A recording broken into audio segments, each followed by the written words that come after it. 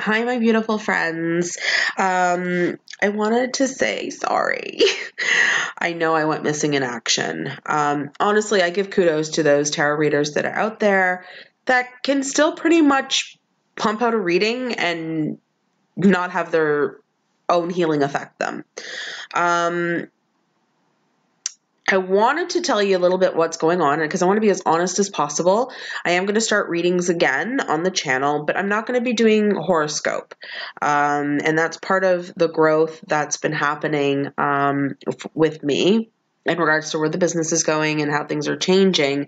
Very much so. It's more into coaching and healing because I am definitely a medicine woman and a healer. And so a lot of those things are changing. And so I'm going to be concentrating again, more on divine masculine and divine feminine integration within yourself, no matter if you're a masculine, feminine, however you identify, but just to balance those energies within yourself and then what's also going with collective. So it's going to be more about when sacred unions and what I'm getting pulled to channel more than the horoscope, sun, moon, rising type of readings.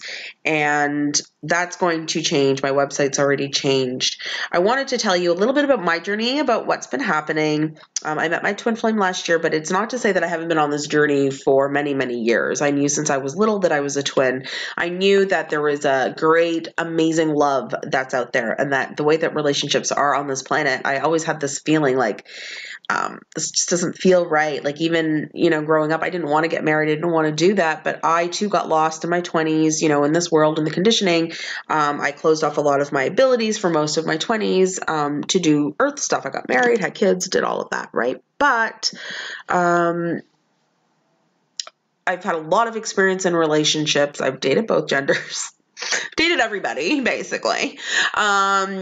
And so when I met my twin last year, I wasn't even physically attracted to him because I was dating women at the time, but healing. Twins bring like massive healing to you. And again, if you go back and look at one of my videos, I talked about how his hug just healed a lot of my own trauma. And something happened in this past year. Somebody very close had passed away on his side that I was able to channel and bring that person out of a coma and help heal that connection for him. And so a lot of that's happened. We're not in communication. He's decided to be with somebody else who is a soulmate, and there is a soulmate karmic type of connection too, not just karmic. This person is a soulmate. I think she's cool ass, like truly. I connect to her energy. I think she's cool shit. He wanted to work with both of us together, and Spirit has specifically given me a past life during an ayahuasca retreat before that to not do that. And then he, of course, the next day he messages me and says he wants to do that. I'm like, no, can't do that. So I wanted to reiterate like the amount of pain that I was in, and it's not because of him. Twins just activate the pain that's already inside of you, the healing that's already inside of you that you need to go through. And there were a lot of things that I had to heal. I have commitment issues, commitment phobe. I've been alone. Since my marriage, I've only had two serious relationships, which was, I left my marriage over 11 years ago. And so in between that, I've only had two serious relationships, and they were with women, and they were psychotic. No, one was calm. The other was psychotic. I don't know if that's really scared me off, commitment issues, but there's a lot of stuff that's been healing. And so I understand why this is not coming together with him first. I've also been channeled a lot in where the mission is going, and I've got to focus on that. And really be okay and happy for him. That's been very difficult for me. Not that difficult to feel happiness for him, but my own pain in regards to, being shown this huge calling with him and him not beside me doing the calling with me. And it's like, okay, but I've got to start it. So I'm healing the masculine energy within me, and then that will heal him. And then I know eventually it will come together. I've been shown that, and I truly believe in sacred love, and I totally believe in a sacred union. I don't believe in romantic love at all, which is why I have a hard time dating. Some guy picked me up at the gym last week, and it was all because of my physical appearance, and it's like, I can't deal with that. I've never dated because of physical appearance.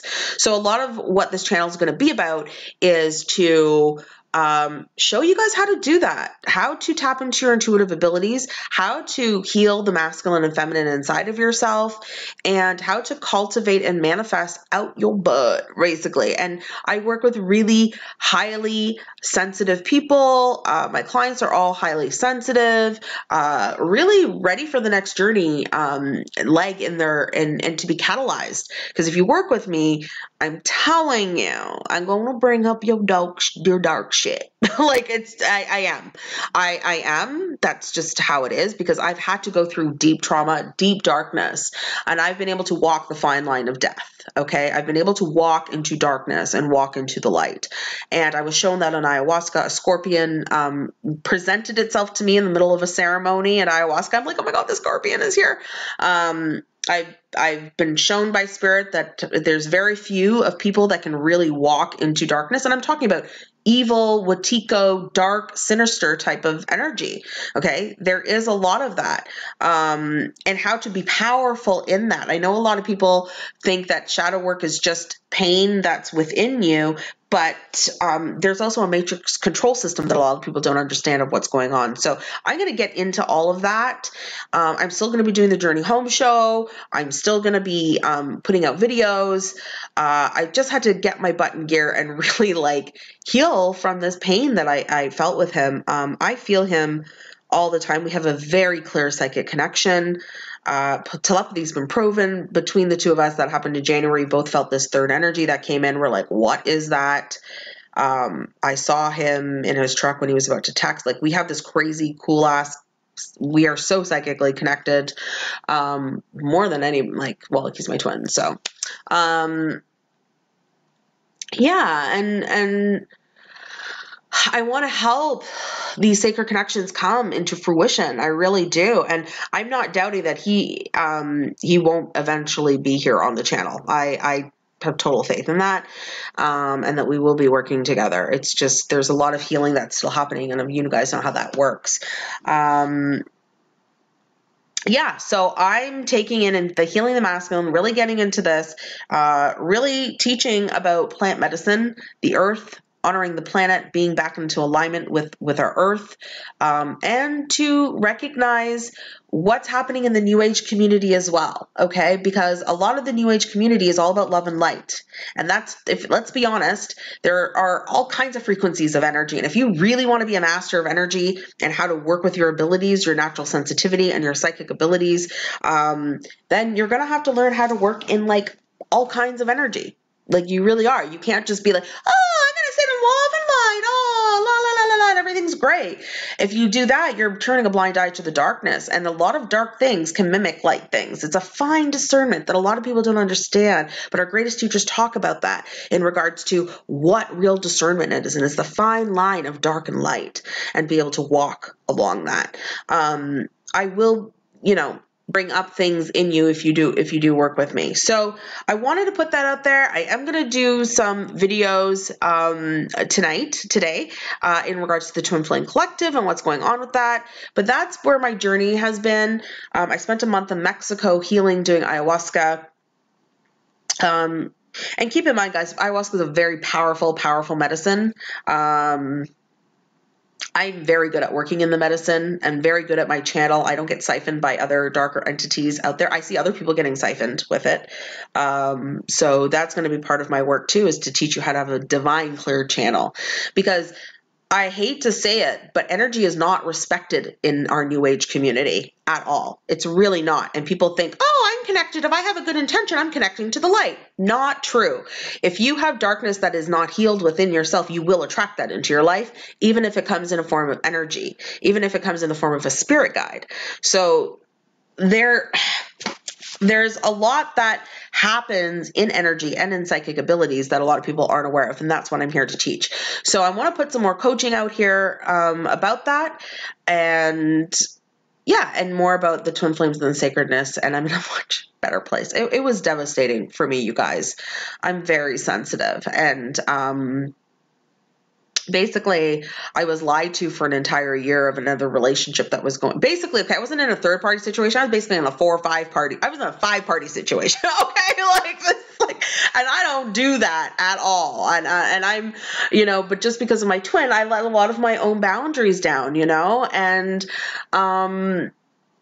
it's fine. It's not his fault. It's not my fault. It's because we're reflecting our own pain back. You know, I had a lot of internal rejection of my own body, my own self-esteem that I thought I had worked on. And I realized, you know, this is the greatest connection I'll ever have in my life. Even if I never talk to him again, the telepathy is so there. The psychic ability is there. I'm fine having him in every other way except physically. Because that's just how it is. And yeah, and I had to really come to that place. I'm good and I'm very in a strong feminine, divine feminine power now.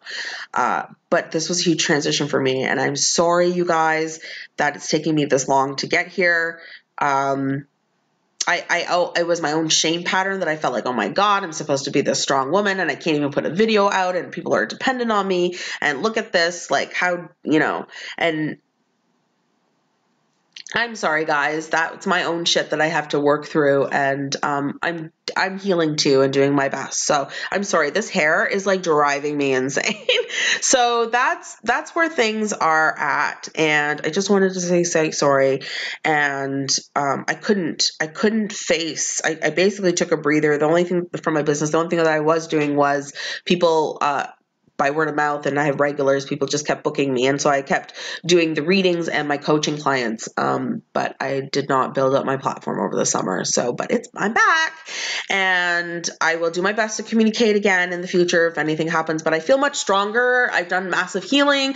I feel much better. So I'm back. So I'm also taking up ukulele, so I'll play you guys a little something.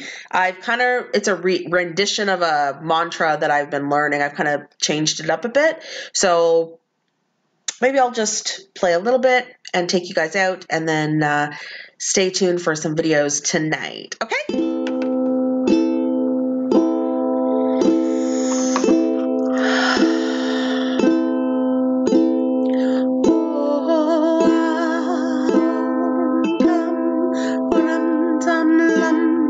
Should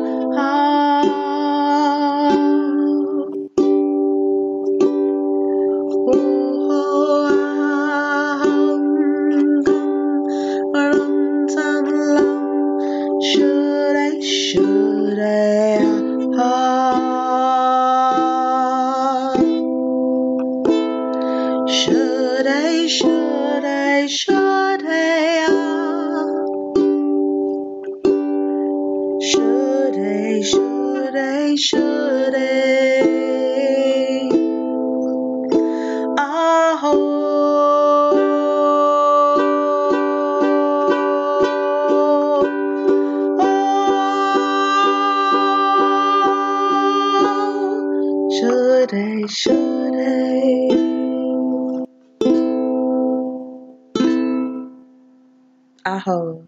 Namaste. Thank you guys. I love you so much. Don't forget to like, share, and subscribe.